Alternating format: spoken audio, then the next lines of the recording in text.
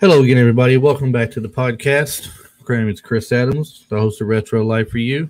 This week we got a special guest with us, a good friend of mine from back in the day, Mr. John Cobb. John, how you doing? I'm good, dude. Thanks for having me. How you doing? I've been doing pretty good. Nobody out there knows this, but I haven't seen you in I don't know how long. I mean, it's probably been what about mid 2000s or something. I mean, I've talked to you obviously before since then, but I mean, actually seen you before today. It's been a good while. It's been since '97. God, you can make me feel old now. Yeah. Wow, it has been that old, hasn't it? Mm-hmm. It's crazy. Well, today we're going to be talking Star Wars, the world of Star Wars. I'm going to call it the galaxy, the world, the lore, the fandom, all the good stuff that makes Star Wars what it is. When it came out, it was one of the greatest things ever. I thought as a kid, just seeing all these things going on in space and everything, and the fact that you have the Jedi's with the lightsabers. That was the biggest thing for me. I don't know what sold you on Star Wars originally, but it was the lightsabers that got me. Yep. Same thing. It was the lightsabers, the Jedi's. That's immediately what captured my attention. Yeah, I mean, you can go with all the space battles all you want, but we already had Battlestar Galactica. We had Buck Rogers. We had some Star Trek out there already. We already knew what that was like, but having something introduced to you new like the Jedi's and the use of what they refer to as the Force was something that was huge to the kids out there, and we all wanted to be Jedi's, no doubt. The first movie that we were introduced to, John, was A New Hope. That's where they brought in Luke Skywalker as, I believe he was 18 at the time, and wanting to get away from his uncle's farm in Tatooine. He wanted to go and join the Rebel Alliance, but he didn't want him to go. All his other friends have left. He's the last one left behind, it seems like, and it should be his time to go, but he's not getting to go. I don't know. I know you're younger than I am. When did you see the first movie? Like, at what age did you see it? And I had to have saw it, to recollection, 4 or 5 years old. Naturally on TV, what you would have that Sunday night on ABC, that kind of event that we remember, and just Definitely. Immediately from the get-go of seeing the two suns and seeing the different aliens that actually looked real, I immediately was hooked. They did such a great job on making everything feel real to us on that. Everything they did. From And I like how now, not to go too far now, but I like how the new Star Wars, they're, and again, not going into it, but they've gone back to some of that puppeteering to make the stuff, try to tone back the CGI. And that makes it look more real. And that's what I loved about the originals is those creatures actually looked real. Yeah. I mean, look how it's grown from the get-go, from what it started out as to what they evolved to, kind of what they're falling back to again. They knew they went back to what worked and what people liked. But the galaxy itself is so huge right now because of, I guess, thanks to Disney and whoever else is working with this. I don't care too much for, I believe her name is Kathleen Kennedy. No. Don't care too much for her and some of her work that she's done, but some of it's been pretty good. I can't knock all of it. But to think that they're doing things now that people wanted to see all along, like, you get the Book of Boba Fett, you've got The Mandalorian, you got Andor coming out. This regular shows, basically, we just got done watching Kenobi, and that was, for me, that was awesome. Seeing the story of, some parts, yeah. I mean, as everything, it can't be 100% great. There's got to be some flaws that we're not going to like in there and everything. It can't be Empire and A New Hope where every single thing is absolutely perfect. Yeah, and the story, it was never really laid out there, I don't think, unless it was a standalone book somebody had written on what they thought Obi-Wan Kenobi had done after the fact he disappeared and everything. Well, You know, yeah, I mean the book, gosh, it escapes me right now, and I may have to look it up. But the book of Obi-Wan when he was on Tatooine, it doesn't. Yeah, it has nothing to do with that. There's never Vader or anything. You know, he basically throws over a small time crime syndicate that's not even like the Huts or you know, the other ones I can't think of, the Pikes. It's none of them. So yeah, they had to come up with their own, and I thought they did a good job with it. I think it was some of the acting that was, you know, less to be desired is what got me about Obi-Wan. Yeah, I remember in A New Hope where Darth Vader is walking off away from the Millennium Falcon, I believe it was, or maybe it was somewhere in the Death Star. I can't remember now which it was, but he's telling somebody there that he hasn't felt this. He's feeling something in the Force, and he hasn't felt this since a certain time. He goes, and he actually stops and goes, "I haven't felt this since," and then he walks I away. haven't sensed this presence Yes. And then he goes away. So you don't know what this presence is he's talking about. Where did he feel it last? Where was it? So now that kind of left open what they did for them fighting in that show. So yeah, Andy also says right at the beginning of the duel with Obi-Wan, he says when we last met, I was the apprentice and you were the master, and so they did great at the end of Obi-Wan, where Obi-Wan unleashed, you know, total Force hell upon him and showed him I'm still the more powerful. Right, and that was my favorite part of seeing that part of Obi-Wan we hadn't seen before. So that was good. It was awesome, dude. It literally just, it was for us as kids and us growing up as teenagers. You always wanted to see just what the Force, you know, how massive and how amazing it could truly be. And you know, they nailed it. You know, they touched on it in Empire where he's fighting Luke, and Luke kind of gets the best of him for a second. He goes, "All right, man, now I'm just going to use my mind to kick your butt." So they, you know, that was the most we'd ever seen with the Force. So for Obi-Wan just to step back and kind of do the same thing what Vader did to Luke, you know, of going, I don't even have to use my sword, man. I'm just going to use the total Force to defeat you. I'm with you, dude. I was just like, absolutely perfect. Y'all nailed it. Yeah. And that's what one of the things about being a Star Wars fan, why it's so great, because you've got such a wide variety and range of what you can go to. Anything from back, like I said, with the original 4, 5, and 6 to the prequels they released 1, 2, and 3, up into what they're doing on Disney now. There's something for everybody out there. So yeah, there really is. You can get it from, you know, all generations and all likings, whether you like kind of the corny, you know, Star Wars, or whether you want the deep, dark, you know, Star Wars. You're getting both of that now. Yeah.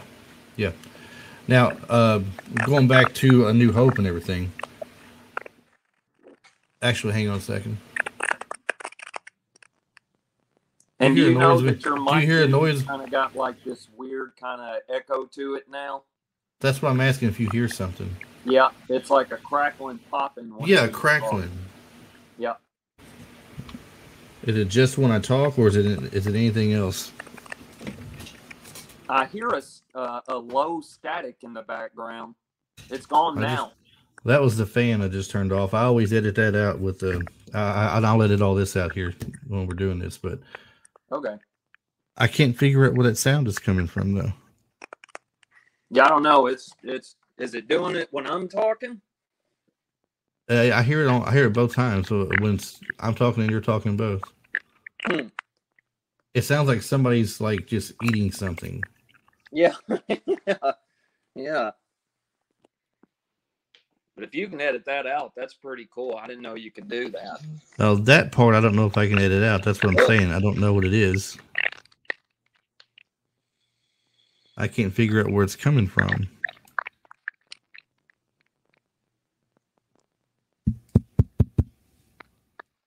Did you hear that when I did that? Yeah.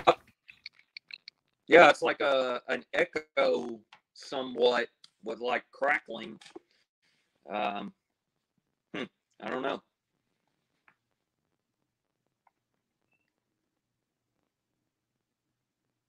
Okay, what about now? No, there it went again. Okay. Yeah. Okay, that's odd. I swear that's never come on before. I don't know what it is. Is there anything? Are you using? So you're using your phone though, right? Is there anything around the phone? There's far as I know of, I'm not yeah, I don't know what it could be from my end. Maybe it is. I don't know. I can't tell it. I don't have a way of telling it.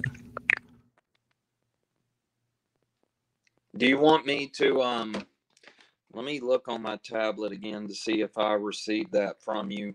Did you text it? Yeah, you texted it. I didn't receive that that text to join. I sent something to 615-906-7317. And then I said, try this. Hold on. My bad. 615-906-7317. Yeah, that's. I don't know why I didn't get it. I don't know. It's sent from my iPhone to the iMessage. Sent at 12:59 p.m. It's a little picture like you would have seen on your cell phone with a duck in the center or whatever. It says browser-based live studio. Yeah, I didn't get it. Yeah. Well, let me try.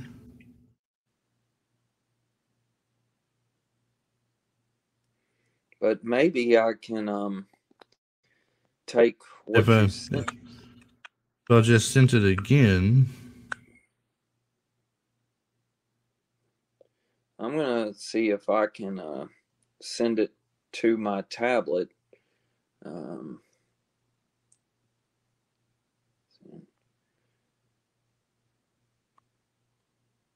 No, it won't let me. I don't know why.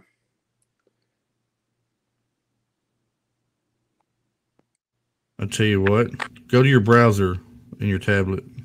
It's not crackling anymore. What? You're not. I don't hear that echo or anything anymore. At all. I'm not hearing it either. No. It's freaking weird, dude. So are you sure you wasn't standing next to something where your speaker might have been picking it up? Yeah, I mean, maybe it was close to my computer and my computer was messing with it. I don't know.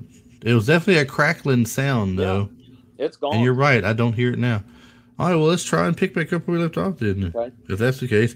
If anything, if you end up having to go to your tablet, I can read off the invite to you and you can type it in without having to click on it if we have to go that route. But so let me give it about a 4 or 5 second silent pause, then I'll pick up and say, back to A New Hope.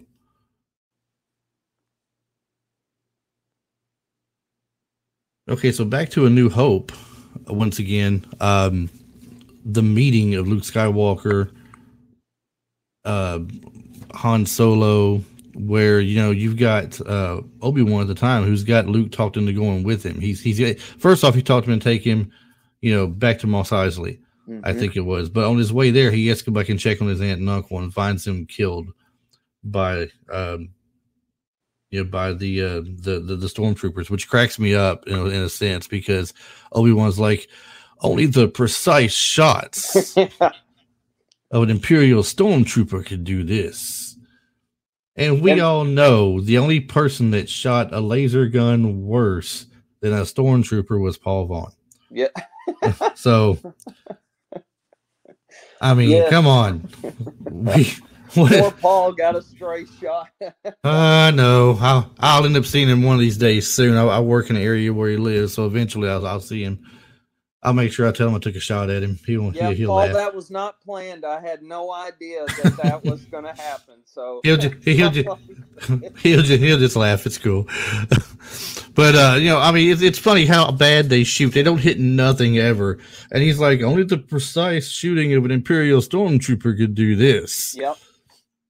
And then you see through all the movies, they never can hit a darn thing, man. Yeah, in all reality, if you want to compare it to something, to say they're just as bad as the A-Team. They shoot like thousands of rounds and don't hit nothing in the process. Yeah. And they sure ain't scaring nobody with them. I mean, no. Crazy. But that's where we get introduced to Han Solo and Chewbacca and bring them into the picture while they're there. And talk about a duo that people, I mean, as kids, as growing up, that you and your friends always wanted to be. It was always Han Solo and Luke Skywalker. And the argument was always who gets to be Luke Skywalker, you know. Of course. Crazy. But poor Chewie. None. Go ahead. I said poor Chewie. Nobody ever wanted to be Chewie. No. And then as you get older, you're just like, dude, they were such cool characters, man. I think I'm starting to relate to them more than I do actually Luke Skywalker. Yeah. Yeah. And the story originally, for those who were just, I guess, under a rock in a cave, never watched it. And I do know some people who've never watched Star Wars, but, unbelievably to me. But, of course, this is a movie based on, tyranny of the I'm just going to say the dark side, being ruled by Darth Vader and everything, the Imperials wanting to rule the galaxy. And you got a young rebel alliance group that is standing up to the tyranny to take things back over. They've created this thing called a Death Star that can destroy an entire planet. And they need to take this thing out. Somebody has gone in and got the plans to destroy the Death Star. And they send in their X-Wings and take the shots at it and all, and eventually, boom, gone, right? One of the best things that ever happened for me was them going back on that and doing the Rogue One movies, a standalone movie. You get the details of what happened, of how they got those Death Star plans. I mean, it's like it didn't really matter at first when you watched the movies. All you know is someone got the plans, and you didn't hear that they died in the process, that the planet got destroyed. You just know that someone got plans. Now you're going to go destroy it. But to see that get laid out like it did, and especially at the very end of it, to see how strong Darth Vader was at the time, the way he made that march down the hallway of that ship to try and retrieve those plans before they got away from him, was pretty awesome. And you can tie that movie directly into New Hope. Yeah, absolutely seamless between the two. Right. And the Darth Vader scene, I stood up in the movie theater and clapped because I was like, that's exactly what I want to see from the Dark Lord of the Sith. I wanted to see him cut through them like literally they're made out of paper mache. It was done so well. The atmosphere of, you just hear him, you see the smoke, and then you just see the red saber. It was, you really couldn't have done it for a Star Wars fan and a lover of Vader, because Vader's my all-time favorite Star Wars character. When I was little, my mother took me at 5 years old to Toys R Us. Remember when they used to have the characters come out and you could meet the characters at Toys R Us? Yeah. Dude, they found the right guy to play Vader because he was enormous. And the other kids were like crying, and upset. And dude, I was so happy I couldn't stand it. So for them to do Vader like that was, I mean, it was almost as corny and as nerdy as it sounds. It brought tears because it was like, that's what I wanted to see.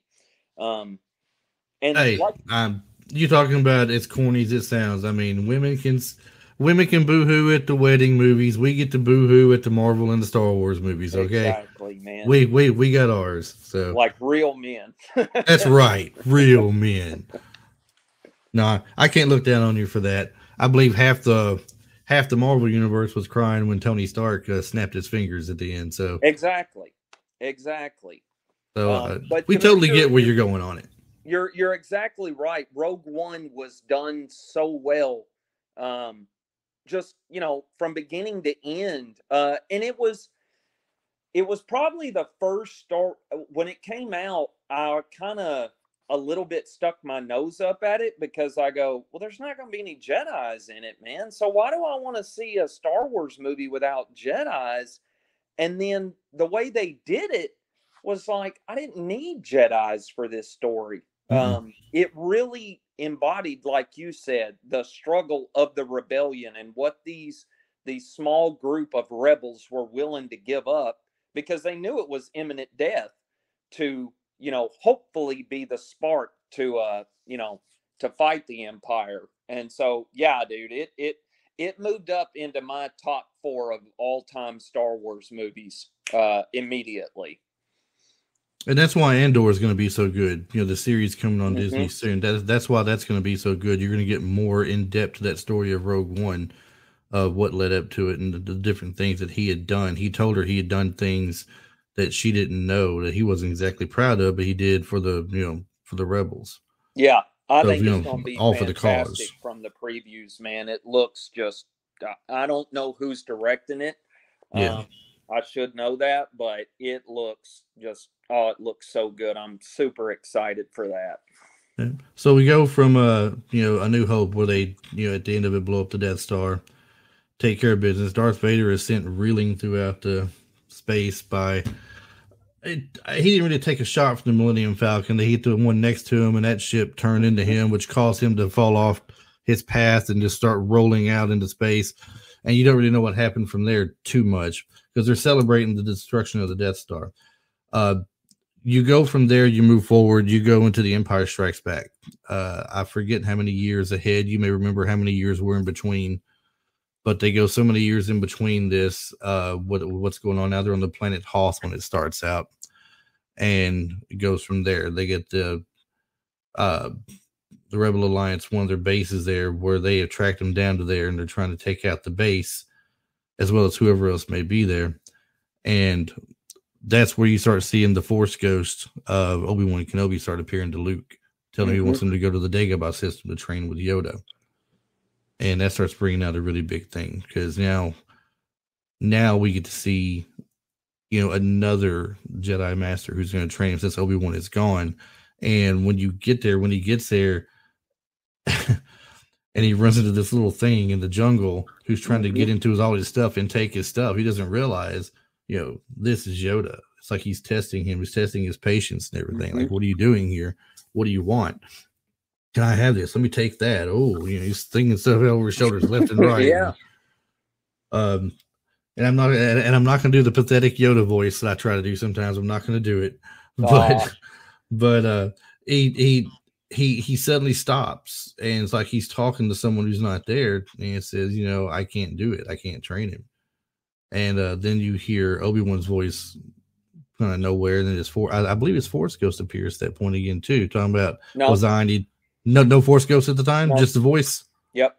Okay, so he's like, was I any different at that time? And which led you to believe that he was his master at the time. Yes. And as it turns out, not so much the case. He was a master to him. He was above him. Yeah. But he wasn't his direct master. That he was not Yoda's Padawan. Right. Which is one of the things we'll get into in a minute that I did like about the prequels and everything. But eventually he goes ahead and agrees to train Luke, takes him through the process. Luke does not listen to him. He goes to leave early before his training is done because he senses his friends are in danger. You've got Han and Chewie and Leia. They're all in danger from Vader, who is now taking them from Cloud City after Lando Calrissian has betrayed him. And man, Lando Calrissian, now I'm just thinking of that movie Prettiest dude in all of Star Wars, man. Oh my. We did get some cool toys off of it, though. I'll say that. So some cool toys from from Cloud City being a part of the movie and everything. And as it turns out, he does actually live up to his true scoundrel self. And not only did he turn on Han, he turns right back and turns on Vader and them to help get Han back and everything. Either that or Chewbacca's going to snap his head off at the shoulders, one of the two. Yep. So got Luke leaving. He goes, we get our first confrontation with him and Vader now. And I thought it was pretty cool the way that at the time when it happened. I thought the lightsaber battle was pretty good. It was way better than what we got from Vader and Obi-Wan. Vader and Obi-Wan in the previous movie, their lightsaber battle just seemed like they were just jabbing at each other with the sword, you know, and maybe tilting it aside like they were doing fencing or something. We didn't want fencing, you know. At this point in time, when things are coming out, this is about the time, if you think about it, when these movies are coming out now with Empire Strikes Back and everything, this is close time right when all these ninja movies were kicking up and starting out. Yep. They were having legit sword fights, you know. So this is what we wanted to see from the Jedi. We were wanting to see legit sword fights that looked fancy and well choreographed, not just this little fencing bit where they're jabbing at each other and slapping it away with their sword and things like that. So we got a better fight sequence out of them, I thought. And then you got Vader showing him the real power of the Force by using the Force just to sling stuff at him right and left while he's trying to defend himself, and he finds he can't defend himself. And then we get the infamous line that nobody can ever remember and get right. How was it really said? You know, Luke, I am your father, or I am your father. You know, it's no, I am your father. See, and everybody's like, no, it was specifically said like this. I remember, I've seen it 1,000 times. Yeah, it's no, I am your father, because he says Obi-Wan never told you what happened to your father, and he says he told me you killed him. He goes, no, I am your father. So that's that. Look it up. That's the No, go back and watch it. Go back and watch it. Fast forward to the one scene. Get your DVD out. Skip ahead to the one scene. Whoever you're watching it on, you know, you will see that's exactly what it said. Now, whether we remember it differently from when we were younger or not, maybe we just didn't know because we just heard what we wanted to hear. Because it's such a cool scene we're taking in at the time of the younger age, but it shocked the world when that was said. And it shocked a lot of people in the film too, because if you've ever listened to Mark Hamill tell the story, nobody else knew but him. Yeah, you know, and the director. That's it, just him. He couldn't tell Harrison Ford. He couldn't tell Carrie Fisher. He said Harrison Ford come up to him and said, "What, kid? So you couldn't tell me what was going on? You couldn't tell me that was your daddy or something?" And he said. And I remember him making the comment. He said at the time there were like several forms of communication. So there was telephone, telegraph, telecarry. You tell her, she'd tell everybody in the world. So I couldn't tell her for sure. So he said we had to keep it real quiet. But when I first seen it, I was like, man, it's a lot to take in. My father is the Dark Lord of the Galaxy. So we go from there. We get this news. You know, everybody's taking it in, soaking it in. You know, he doesn't believe it, and he decides he's not going to join him. He ain't gonna let him have him, so he just falls back. Says, nope, you're not taking me. I'll just kill myself first. Doesn't kill himself. You know, lands in like one of the little trash chute type areas, I guess, where they drop things out in space. Leia feels him calling for her in the Force, and she has Lando turn around and go back and pick him up. And we end from there, basically. Kind of end from there. There's a couple more things in between, but I mean, that's basically the end of the movie. Greatest movie ever made. And it was, of the three, I have a hard time determining whether I like the first or second one better. I can understand that as long as you didn't say Jedi. No, it's not Jedi. It's either the first or the second one for me. I'm glad they kind of, you know, you had to have something to wrap it up in some form or another. So we go to Return of the Jedi, where they're going to go ahead and have the final installment of the Star Wars trilogy that they'd ever. Now, originally, Lucas planned on 9 films. Of his 9 films, he had stuff planned out for them, everything written out and everything.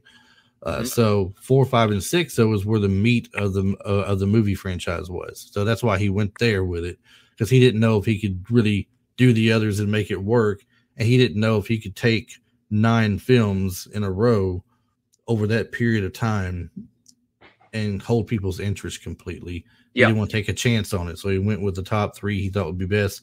in 4, 5, and 6 in that storyline. The 1, 2, and 3 obviously were going to be the prequels with Obi-Wan being younger and such, and 7, 8, and 9 were going to be some post things after Return of the Jedi, and that could have gone several ways if he had changed his mind. But his original plan was they were going to have a clone. They were going to have clones of Vader. Yeah. I don't know if you ever read this, if you ever read that plot online or not. It was leaked out for a long time. You could read about that. I would have rathered, if they were going to do a 7, 8, 9, that they had touched maybe some on Dark Forces that they did. I think it was called Dark Forces. Just correct me if I'm wrong, because I can't remember some of these things for sure anymore. I read a couple of the books, like where Han Solo and Princess Leia got married. They had twins. Jaina. Shadow, no, it wasn't Shadows of the Empire, because that's between Empire and Jedi. No, this was like Dark Jedi or Dark Forces. This is where Luke had taken he had been taken to the dark side a little bit.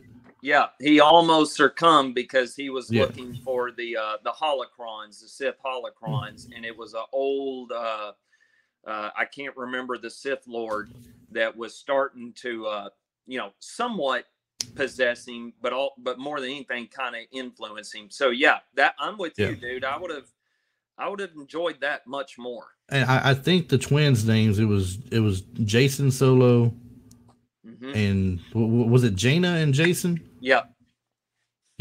And they said so between them and they had other Jedis that Luke had been training. I would have thought that storyline would have been great to have for 7, 8, and 9. Yeah, I agree. And, I heard them say, well, all this, the true Star Wars fans already know the story. It's like, well, dude, and we liked it, and we kind of already knew the story in the first 3. So it's, when you've got we know who Palpatine is. We know that he's, going to be the Emperor. So I would have just gone ahead and gone with it because it was so well done. Yeah, and this is why a lot of people turn their noses up to. Me and you kind of touched on it briefly, but this is why a lot of people turn their noses up to Rey and the whole thing with Leia leading the Alliance at this point now. Luke disappearing for all this time, not to be found. It's like, why was this story made? Why did Luke Skywalker just disappear because he felt he failed one student, which just so happened to be his nephew? But still, he's supposed to be the most powerful Jedi that we had. Why would he suddenly just disappear in exile because he feels he failed one student when he had so many more to work with too, and more good things he could done? So then they go to bring in. You find out ultimately that Rey is a descendant of Palpatine. Yeah, I mean, like, dude. And then she takes the name of Skywalker. Yeah, that wasn't no. This is why a lot of people didn't care for this. Now, if they had gone a different route, there was a one where the stormtrooper Finn, I forget what his actual stormtrooper number was, but they called him Finn. At one point, he's holding a lightsaber in the first one, and in previews we see him holding a lightsaber. We see Kylo Ren and we see Rey. Yep. And we're wondering, who's this Jedi going to be now? We know Kylo Ren's the big baddie. Who's going to be the Jedi, her or him? He would have been more believable at this point of a storyline because they could have made him a descendant of Mace Windu. Yeah. They could have done that. They could have done that, but they didn't go that route with it, obviously. They went with her, and then come to find out that, she's a granddaughter of the most evil man in the world.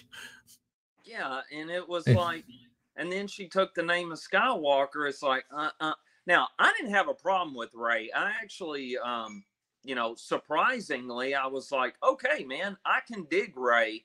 But I did not dig that ultimately it's a Palpatine that saved the universe. No, it's the story. It's the story they went with. It's bad, not the people and the fact that she was a Jedi. Not that. It's the storyline they went with that made it so bad. Yeah, exactly. And it just didn't work. And if you notice, they laid everything out just like 4, 5, and 6 did. They introduced you to the new Jedi person in the first one, who, she's orphaned basically at this point. Parents are gone. They ain't coming back. Luke's staying with his aunt and uncle. No parents coming back. And the second one, they start off. They're on Hoth. They're fighting and everything. How does the episode 8 start off? Do you remember? Episode 8 starts off. Wait a minute. Hold on. I can't believe No, don't make me sit here and think about it. I can't believe episode. How does it start off? I want to say there is a fight starting off just like it did in Empire Strikes Back. They're having a big battle going on, and they get away basically and regroup and go from there. And then in the last one, it's like Return of the Jedi. Only she is determined she's going to find these things that Kylo Ren's looking for. They're the same exact movies. You're exactly right, dude. They were literally after the number 7 came out. That was the first thing everybody said. They go, dude, I just watched A New Hope, and it was like, yep. And it's like Kathleen Kennedy just wanted her spin on the original movies put out there. Yep. If you noticed, never one time did she put all 3 heroes together in one scene together. No. She said that she intentionally did that. She had no intention of ever putting the 3 of them in a scene together again. So the fans were robbed of that, and they were upset about that. So no one liked her, and because they didn't like her, they didn't like her movies mostly because her storyline was crap. Not her people, but her story direction she went with it was just ultimate crap. The only thing we have here that's going to save, I think, Star Wars, other than the existing Disney stuff they're doing, because this is a little bit different feel to it, is that they're supposed to go back and do the Old Republic. Yes. And that could be fun right there. Now, I also thought they could have went a little bit further.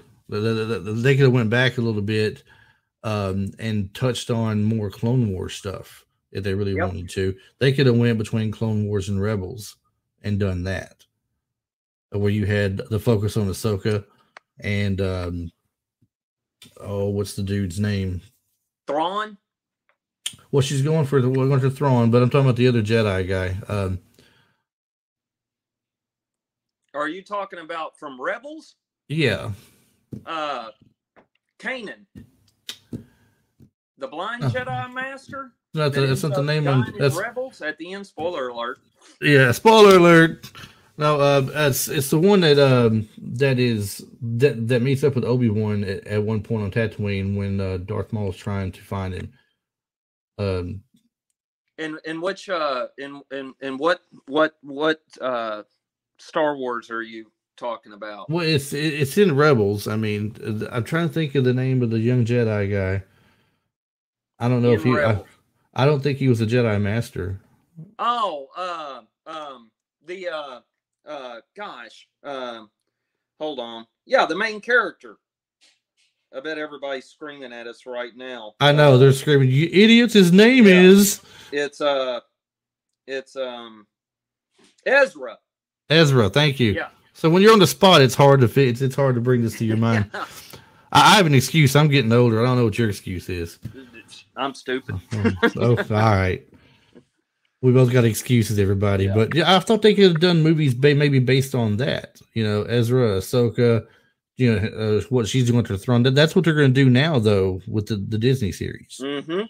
So maybe if they'd done that, we wouldn't have got the Disney series, and maybe the Disney series will turn out to be spectacular, and we'll all be happy and move forward with it at that point. But I don't know a great deal about Old Republic, so I can't talk intelligently about that or anything. But I know I had seen 2 names thrown around to play some of the roles, and one of them was Keanu Reeves, and the other was the guy that played Jon Snow in Game of Thrones. Yeah, I don't know. I mean, if they're gonna play Revan, I get it. But Revan, for the people that know about that character, I just don't see them as being able to play such a dark and mysterious Sith Lord.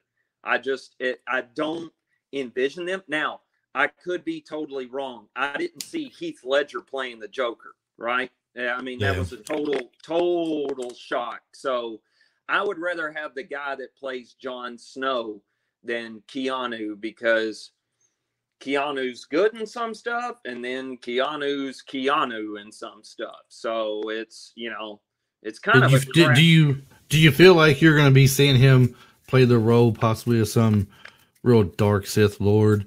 No. But out of nowhere, he's going to come out and be like, totally, dude. Yeah.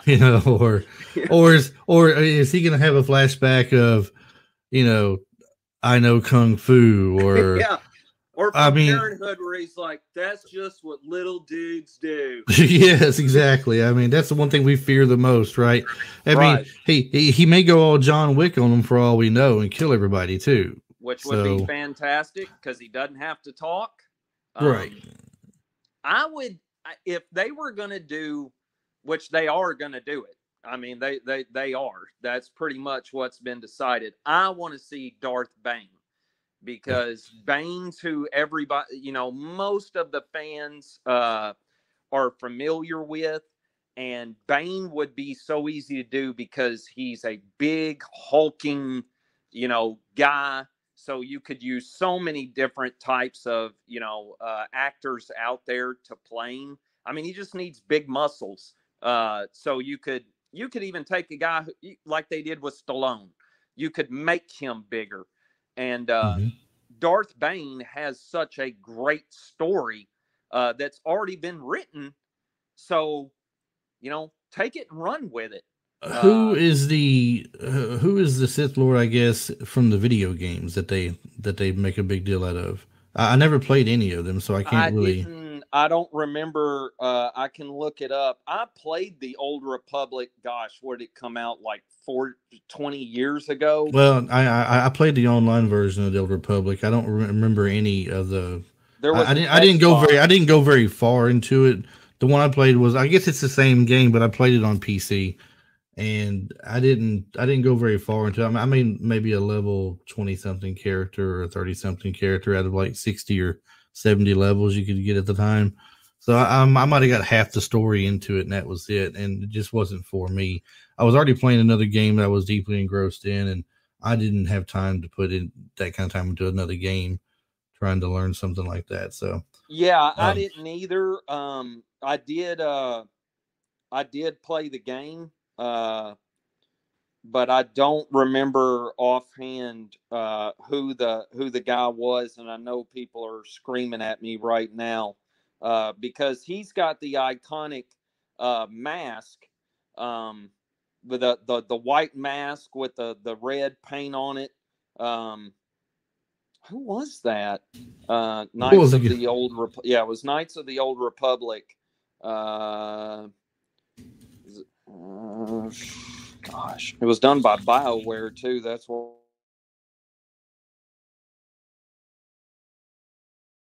Well, I mean, just looking up a couple of things here, I see a Darth Scion from Knights of the Old Republic. That might be who it was. I'll look it up while we're talking. All right. Well, so I'm kind of looking at one thing right now. Star Wars Knights looks like Knights of the Old Republic 2, the Sith Lords. There's a guy here with a white mask which looks like red blood on it or something. Yeah. And I don't know if that's the guy they're calling Darth Scion or if it's somebody else. I think that's it. I don't know. There's also a Darth Magus, it looks like. Magus or Malgus. Yeah, I don't know those. So those, yeah, the video game lore, I'm not very familiar with. Yeah, and I don't know how far it goes into the actual Star Wars lore, if it was made specifically for the video games. Right. I've always been more of a movie kind of guy. So, I mean, for those of you listening who are having the ultimate fit right now because you love Star Wars and we're butchering this part of it, I've never been much on the games for Star Wars. I mean, I can only nerd out to a game so much, and World of Warcraft's had me locked in for too long. So me too, dude. Oh my God, I could go all day about how that almost ended my marriage. Multiple people's, I'm sure. Yeah. Matter of fact, if it came out a little bit longer ago, we could have brought that up into a show. Oh, dude. But anyway, Yeah, so the games aren't really our strong suit. We've pointed out there is a number of of Sith Lords that were in the past that were powerful. Just Darth Malgus is listed. There's a Darth Sion listed. We got Darth Plagueis. You got Darth Bane. You've got Darth Maul, obviously from the Phantom Menace. Everybody likes so much. Character. Fantastic character. Darth Maul was, to me, he was exactly, for me, the new Sith, the third Sith Lord they introduced. I was like, absolutely perfect. To me, the battle at the end of Phantom Menace is fantastic. I love every second of it. So yeah, I would say do Darth Bane, because again, it's just so well done. And Darth Bane is about the story of how he became a Sith Lord. And Darth Bane's actually the one that reintroduced the only master and apprentice. But because before that, they had gone back to where there were armies of Sith Lords, right? And they were destroyed. And Bane was the one that said the reason that we lost this great war was because there only needs to be a master and apprentice. So that's what the whole book is about, is him and his apprentice, which is actually a girl. And if you don't know the Bane series, it leaves you at the end wondering who exactly still is the master and apprentice without spoiling it too much. So you said there was a girl. Is that the one? Is that the Darth Treya? No. Or is it someone different? Yeah, it's someone different. I can't believe I can't remember the name. Hold on. I have to do that because I love that book, and I can't believe who is Darth Bane's apprentice. And she was Xana. It was Xana. Yeah, Xana. Okay. Xana. Yeah. I'm actually seeing it here right now. I'm reading further down before it got to Darth Treya. It does say apprentice Darth Xana right here. And every Sith that followed them until Darth Sidious. Sidious fulfilled Bane's dream and finally destroyed the Jedi Order. But it talks about the Order of One. Yeah. So I hope they do that. And if they change it up a little bit, fine. But I think that most Star Wars fans, the ones that delved into the books a little bit, like I did a little bit, they would be like, heck yeah, man, that's the story y'all needed to do. And it's so well done that anybody that didn't know the books, you're captivated all through the books. It's really well done. Yeah, and of course we left out two obvious Sith Lords that had the name Darth in front of them that we didn't even mention. Darth Sidious being the biggest one. Yeah. But we did mention him as Palpatine already, though. But then we didn't mention Darth Tyrannus, which was just Dooku. So, oh gosh, yeah, not on the Dooku train. That's something that's another movie they could spin off as well. The way that Dooku started out and changed over like he did and everything. That could be something. Yeah, it really could, because the possibilities are endless for the movie spin-offs they could do and shows and everything that Disney could come up with. It really is. Jumping around a little bit here, we need to go to the prequels a little bit before we go too far. Believe it or not, we're 49 minutes in almost. We're not quite there because we did a little bit of a audio break where we were trying to figure some things out earlier. But we've got the prequels we haven't touched on yet. And when the Phantom Menace first came out, I was super excited because it's a new Star Wars thing. And all I see in the previews is you've got this mysterious Sith Lord come out, and he breaks he's got this hood over him, and he pulls the hood off, and he looks like some devil kind of guy. Yep. And he takes his lightsaber and he holds it out in front of him, and the blade just goes out to the side. You're like, well, why is he doing that? Until you see him activate the other side. And it's just genius. And people were going nuts. I remember at the theater, going to watch it at the theater. I mean, the people in the theater just went crazy when the dual side lightsaber came out. It was something else. And you didn't know that's what it did until that point. They saved it until that point in time because whenever he had his previous meeting with Qui-Gon, he did not have both sides of it open. And speaking of Qui-Gon, that's where we come back kind of full circle here to Obi-Wan. That was Qui-Gon. Qui-Gon Jinn was Obi-Wan's master. That's who he learned from. And it was a terrible idea to have him killed off. Because he was the best character in that 3-movie series.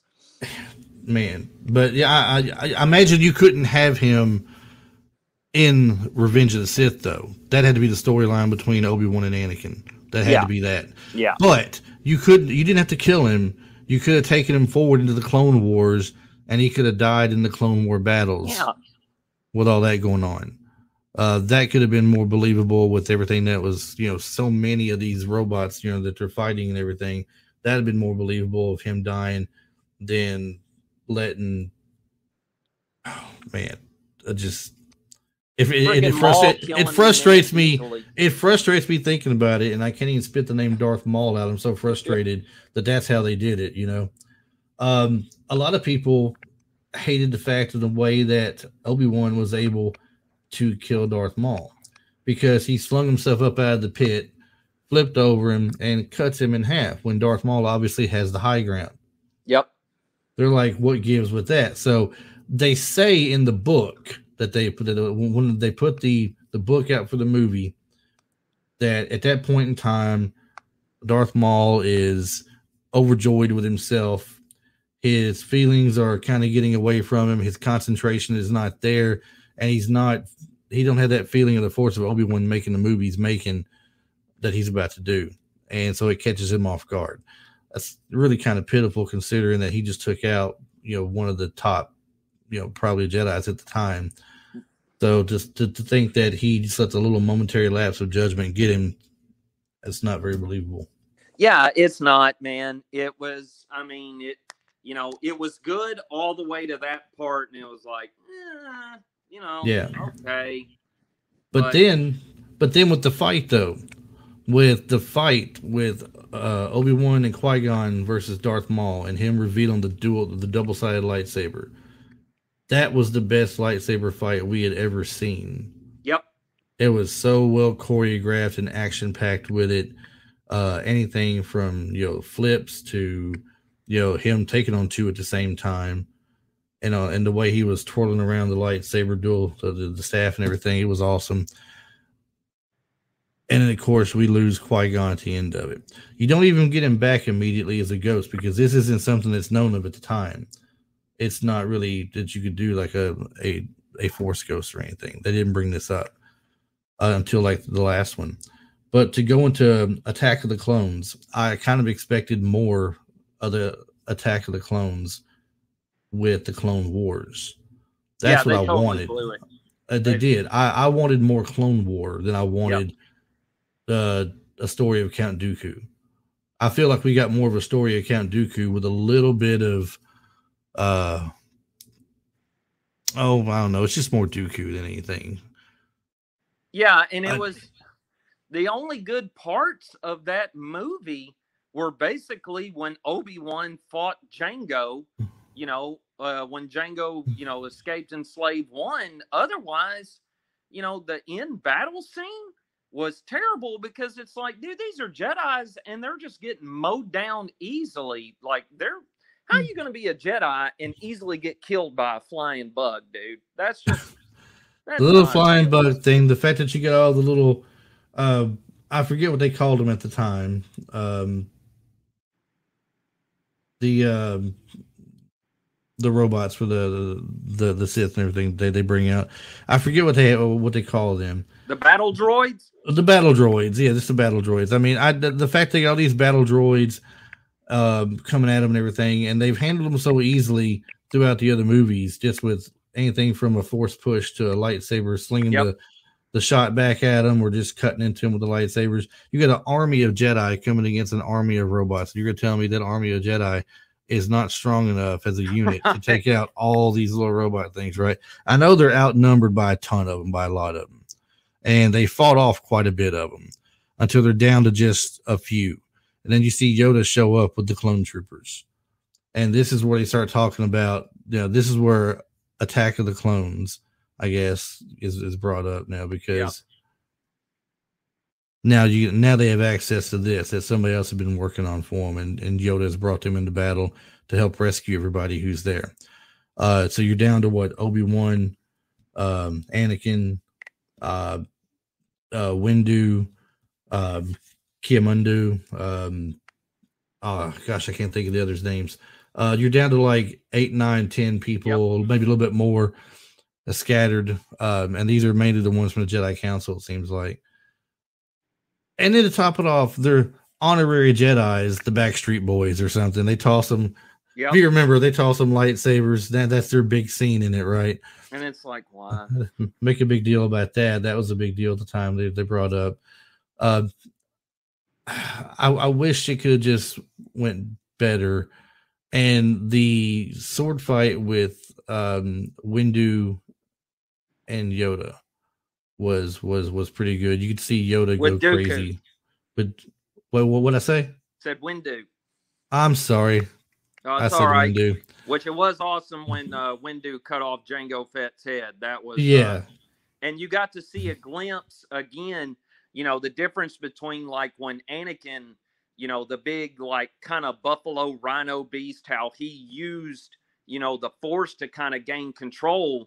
You know, and it took him a second to do it compared to Windu, where Windu just thought about it and made that beast like run over Jango. That was cool. But, you know, like you said at the end with Dooku, for Anakin just to go blindly running in like a tool and, you know, get thrown and he's out of the picture. And then Obi-Wan just to get his... That's always what ticked me off. Why did Obi-Wan, who's, you know, some consider arguably the most powerful Jedi ever, how is he twice in this one and the next one getting his butt totally kicked by Dooku? I don't know, but I did read something once before about how they talked about Dooku and how he was trained on lightsaber battles, and the fact that the way his lightsaber was shaped had something to do with him being most of the times the superior one of the two dueling. Because and I don't know why the fact that it's shaped where it goes downward a little bit throws them off so much, but supposedly it would throw people off in that, you know, in the Star Wars universe, it would throw off the other Jedi or something and confuse them or something, which doesn't make sense. No, either way you look at it. But that was that was one explanation I've read about that, and that might be how they applied it, you know, to Obi-Wan also. But then again, why didn't it apply to Anakin? Anakin didn't seem to have any trouble with him, especially in the third movie when you get to Revenge of the Sith. They got him there on the ship where they've taken, you know, Palpatine hostage, and they're there to rescue him. Yeah, I mean, he makes quick work of Dooku. Yeah, it's like he says it's not like last time. You know, I'm more powerful now. You know, he's getting all crazy and everything on him, arrogant to say the least. So, yeah, when it comes down to those three, I can, because I'm not a fan of them except in, you know, certain little parts. Like there's parts, you know, like we talked about the you know, the duel between, you know, Qui-Gon, Obi-Wan, and Maul. I did like the pod race just because it was fun, and at that time you'd never seen special effects like that, you know. Yeah. But nobody at any point had enough gumption or enough balls that to tell Lucas, hey man, this ain't very good. Like this is everything you're doing in these three is just not very good at all, man. Like you need to go back and try it again. Don't change everything. The underwater scene, you know, where they're going through the planet core and Phantom Menace, great scene. And that's where Jar Jar should have been left at and cut off. Yes. Should have, you know, he should have been eaten by the bigger fish. You know, that was to me why they were so terrible, is because nobody told Lucas that at any point, hey man, they're just not very good, dude. They're just not. No, but I mean, no one's going to step up and tell George Lucas that, though. Right. Unfortunately. That's just not going to happen. The lightsaber battle at the end of the Revenge of the Sith was the greatest we had, period. They just kept getting better and better as they went, it seemed like. The way they choreographed that, and although some of it's just simple stuff they did, the camera angles changed and made it look 10 times better than what it was. Yeah. I like the beginning of the scene, and I liked the end of it. You know, of course, the end is iconic, and I love the beginning. I did not like the swinging through the lava and all that. I didn't like little over that, the top. but the beginning and the end of it, I thought were very well done. Yeah, and the words they had with each other, that was pretty powerful part of it. As far as just words only, it was kind of powerful. You know, when he's telling him, you know, how he's failed. I'm sorry, Anakin, I have failed you, and all this stuff. Yeah. And he's telling him that, you know, you're either with me or you're against me. This is only a Sith deals and absolutes. Yep. And he says, I will stop you. And he says, you'll try. And then they go. And then at the end of it, whenever he had taken him from the high ground and cut him in half when he jumped at him, and he tells him, you know, that the Obi-Wan's speech to him about, you know, he's really hating it that he's had to kill him. He thinks he's killed him, and he hates the fact he's done what he's done. He hates himself for it, and he's telling him that, you know, you were my brother, I loved you, and all this stuff. You were supposed to bring balance to the Force and all this stuff, and then you see all the anger come out in Anakin. Yeah. You know, he's sitting there burning alive practically. I guess he is going to be kind of mad, right? But it's just really strong scene, though, of the two of them. And if you think about it, all this dummy had to do just to make sure it was done with was go over there and take his lightsaber and go bonk right in the head. And that's it. It's over for sure. But he didn't even make sure that was it. He just left him to die that way. And not thinking anything else about it, I guess. He could never, you know, and I think, again, you know, he just couldn't bring himself to it.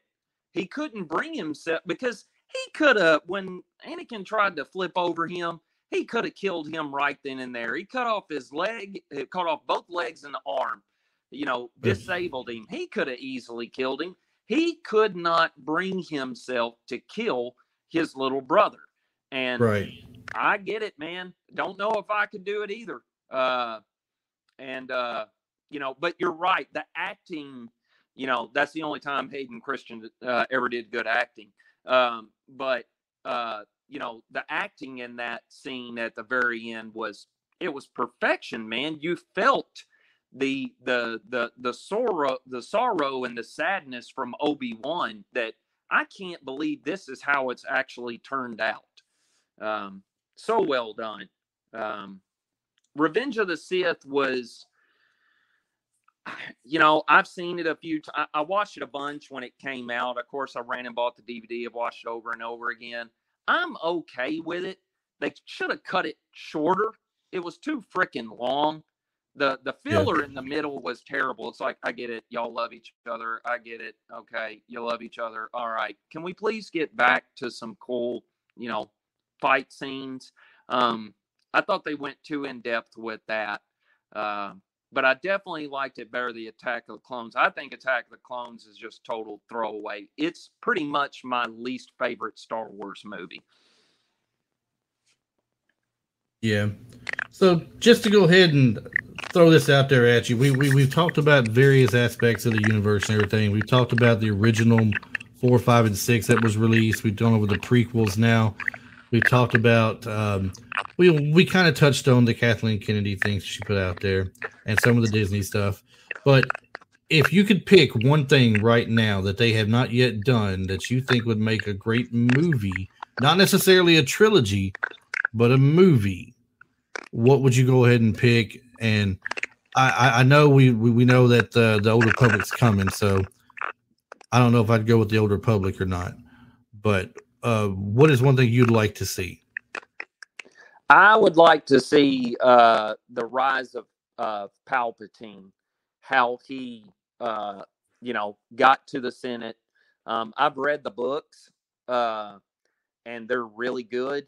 But just for me personally, to see how Palpatine manipulates his way into power, right? Because since he had that strong dark side, he was able to conceal things that he was doing, and he's also able to see into the future.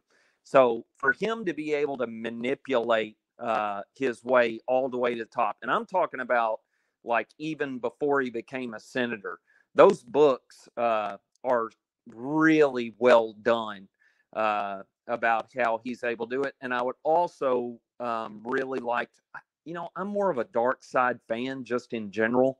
I like the whole dark side of the Star Wars. I'd like to see Thrawn because I've read the Thrawn book too.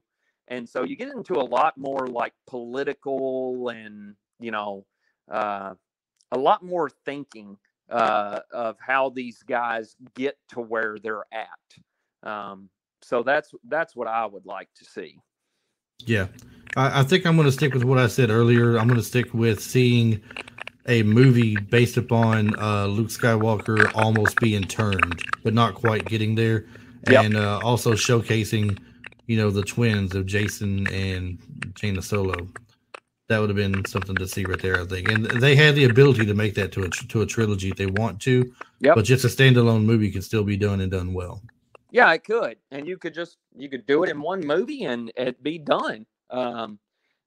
Just like they did with Solo and what they did with Rogue One. You don't have to go into a trilogy with them. Just leave them be at that.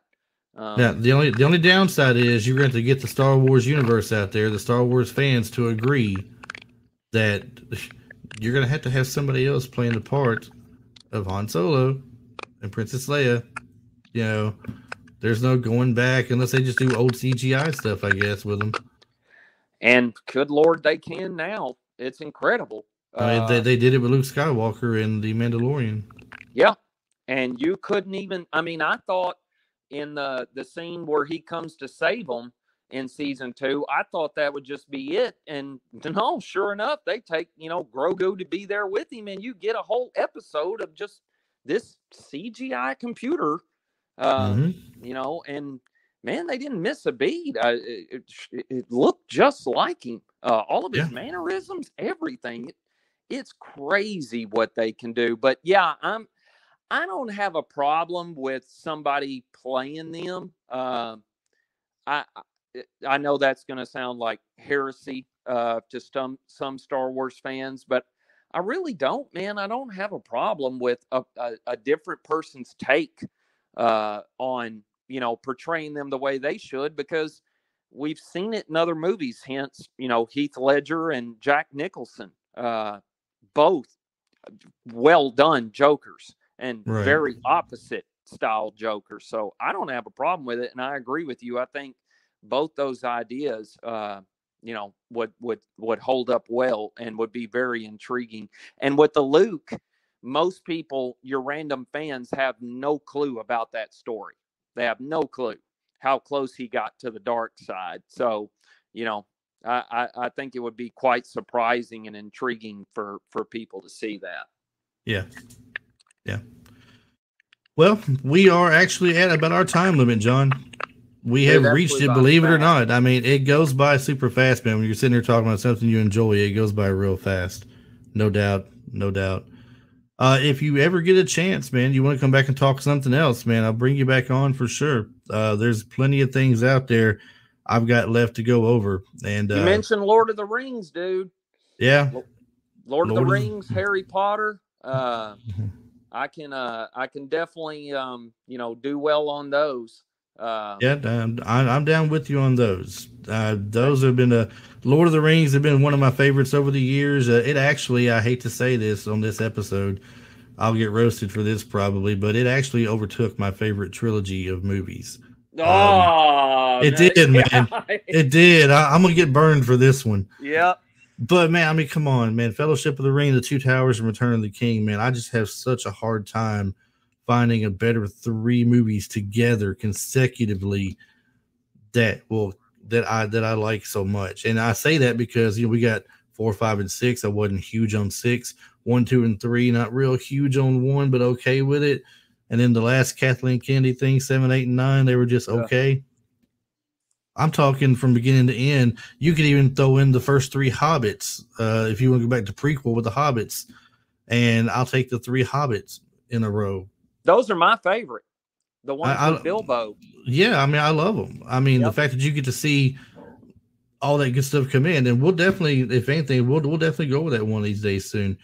I try to stretch things out a little bit when I go things like this right here with the Star Wars. We've gone in depth with the Star Wars universe as we can, I guess. You know, so I'll probably put a few things in between here. I got a few more guests I'm working on. The guy that you may or may not remember who played the original Boba Fett in A New Hope, but the guy who played it, I've actually been in contact with him, and he said he'd come on the show and do an episode. Oh my God, are you serious? Yeah, so he's the one from the, you know, when you get the extended scene and they're at the Mos Eisley spaceport there and Jabba's there wanting to talk to Han. That's the guy playing Boba Fett right there. This is the guy. He's done other things since then, special effects wise in movies and such.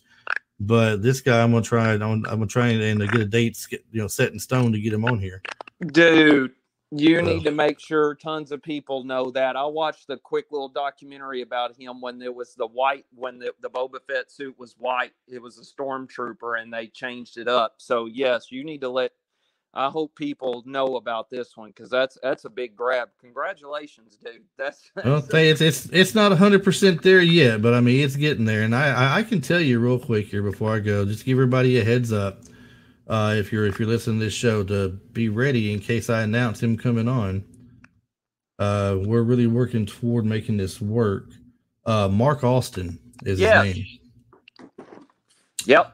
Mark Austin. I just had to make sure I got my new work schedule down pat and what I was, so I could know when to schedule him to come on. So he's good for most any day. He's good for most any afternoon during the week, and especially on weekends, he said. So I will get him one day here soon, hopefully in the next few weeks. And if that's the case, I'll make an announcement of it and let everybody know. And we'll talk to him about some Star Wars, obviously, what it's like being Boba Fett and all the special things he's done since then with special effects and such. That's incredible. Great job. Well, I'll tell you what, why don't when the new Lord of the Rings, when the series finally gets done, how about having me on when they're done? And yeah, because I've been watching that as well. I've been watching the Rings of Power has been great so far. Yeah, they're great. Yeah. All right, well, that'll work. So just so everybody knows here, like I always say, you can find the show anywhere you get your podcast downloaded. We're on iTunes, we're on Spotify, we're on Stitcher, we're on Amazon Music, we're on Google Music. Some of the things we have are still on YouTube. You can always fall back to YouTube and watch the older shows and see the interviews I've had with people. And, retrolife4you@gmail.com and Instagram is probably the 2 easiest ways to catch me. So as far as social media goes, Instagram and I guess Facebook. I don't use Facebook. It's tied to Instagram really though. So, but that's the best ways you can reach out to us. If you have any ideas you want to hear on the show, anything you want to comment on, something we did good, something we did bad, let us know either way. We want to hear everything. And we want to thank everybody for listening today. John, especially, thank you for coming on here and talking the Star Wars universe with us, man. Thanks for having me, dude. All right, man. Hang out for a second, all right? And we'll see you guys next show.